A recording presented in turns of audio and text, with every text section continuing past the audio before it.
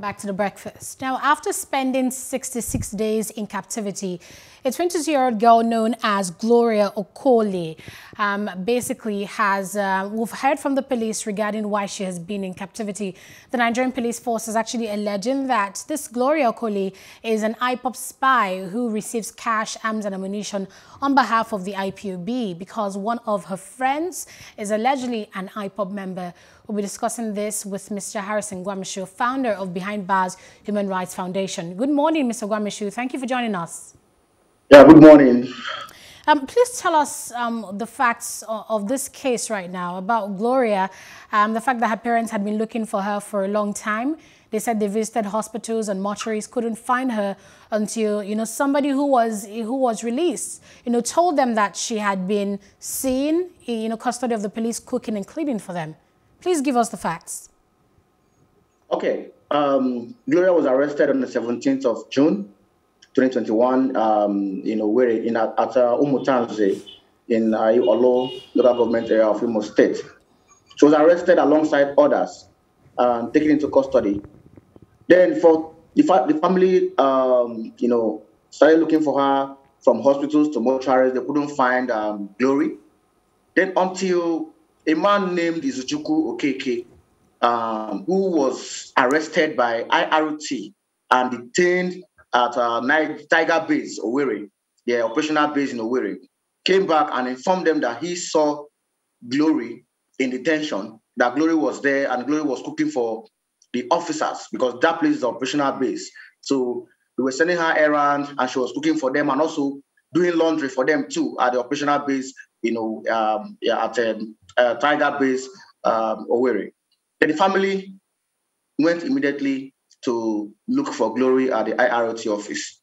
And before this, they have been looking for her both police stations and hospitals, and they couldn't find her.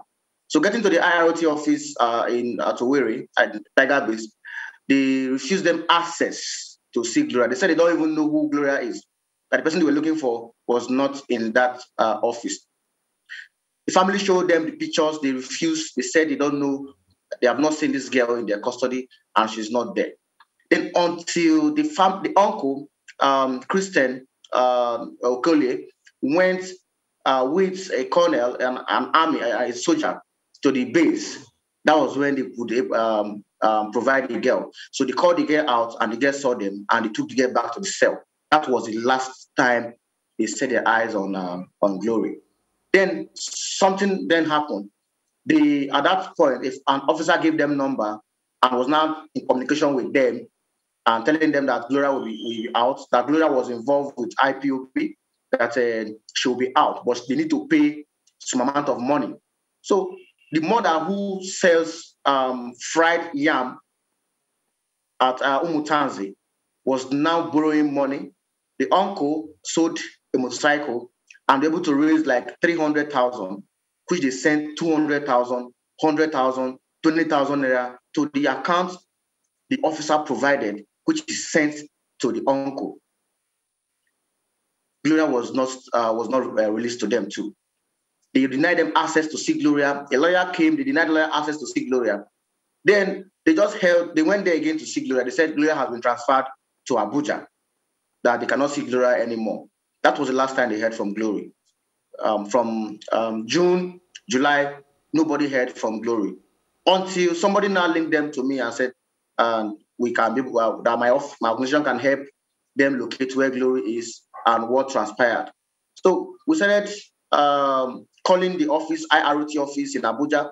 We spoke to them on the phone, the DCP, Tunji, Disu, who is the new IRT boss. We spoke to him about Glory. He assured us that he will investigate, that he just took over office. He will investigate and make sure Glory is granted bail if she's detained at the IRT office, which we still have a record to. So, Mr. Gwamnishu, what are the charges against Gloria? Because I've seen different news reports. One said that she was arrested because they were trying to get her boyfriend, who is an IPOB member. They couldn't get her boyfriend, so they arrested her just to get her boyfriend. And we know that's against the Police Act. The Police Act, basically says that it is wrong for any police officer to arrest someone in place of another. So is that the fact, or is she truly an IPOB girl or an IPOB spy? Also, we're seeing, you know, what we've seen from the police statement that they're still investigating. Also, why do we have cases where rather than have their facts and evidence and come and arrest with those facts, the police go ahead and arrest somebody? She's been in prison for 66 days, and now they're saying that they're still doing investigation. What are your comments on these, please? Yeah. At the IRT base, Tiger Base in Owerri, they told the colonel, the family, that Glory was arrested, was used as a soft target to arrest a man who attended her birthday, who happens to be her friend, her male friend, which they say, which is, they told the family. That was what they told them in Owerri. Not until with the social media, the outcry, public outcry, that's where they now came up with a release. After 71 days, they came up with a press release alleging that Gloria is a spy girl to ESN and IPOB. So there was no statement of this before until the public outcry. They now came up with these charges. And again, we should know that Gloria has been denied access to family members and access to lawyers. Even at the IRT office in Abuja, our lawyers went there to see Glory, and they denied them access to speak to Glory before they now release this press statement they released yesterday, being Sunday morning. All right. So at the first time, it was arrest in lieu because they use that as a soft target to arrest somebody. There's no issue about that, because if they're looking for a suspect, they can use somebody to get somebody. That was what they did. But detaining her after getting the suspect is what we don't know. The police have not even explained reason why they arrested Glory. Until yesterday, they released a press statement saying that she's a spy girl to the ESN network. Mr. Gwamnishu, is there any way that these claims can be proven? You know, by your claims by the police that she was arrested as a soft target or that she's a spy for the ESN. Is there any way that these things can be proven? And then also, you know, what are the fears really with, you know, a lot of other people who have been arrested in the Southeast and simply tagged ESN members or ESN associates? Does that also shed light on those possibilities, that there's a lot of innocent people who might be languishing in police cells without, you know, and of course simply just being tagged as ESN members? Yes, they are. I think last time a young man who worked with an oil company was arrested in Owerri, who came for the in-laws burial and was tagged an IPOB member, unknown gunman, and later he was released after our social media outcry. So there are many Glory out there who are in detention and tagged members of IPOB. So if Glory committed a crime as alleged by the police, then why not take her to court?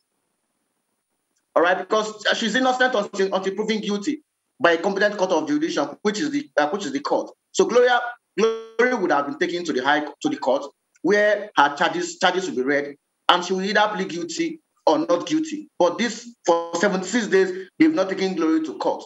So at this point now, we should be looking at, that means there are other people too who are in detention. Many of them, not only Glory. Now, the Izuchukwu who informed the family about the whereabouts of Glory, today, nobody knows where Izuchukwu is today. And nobody even talking about Izuchukwu. We're now focused on Glory. I think after Glory, the Izuchukwu's case will also be open to the public too. So there are many Glory who are in detention today, and that is the fact. The issue here is the cells are not open to the public. The Administration of Criminal Justice said that a committee constituted can visit the police stations to see the image and also interview them too. But these things are not being done. There are many Glory in the police custody today, who are tagged IPOB members. And that's the true fact. So what is the current situation with this case? Are you still in contact with Tunji Disu? And it is also very mind-blowing that police has the resources to move a, in quote, suspect after keeping the suspect for more than 60 days. They have the resources to move that suspect all the way to Abuja just to ensure that the person is not released. It's just really mind-blowing.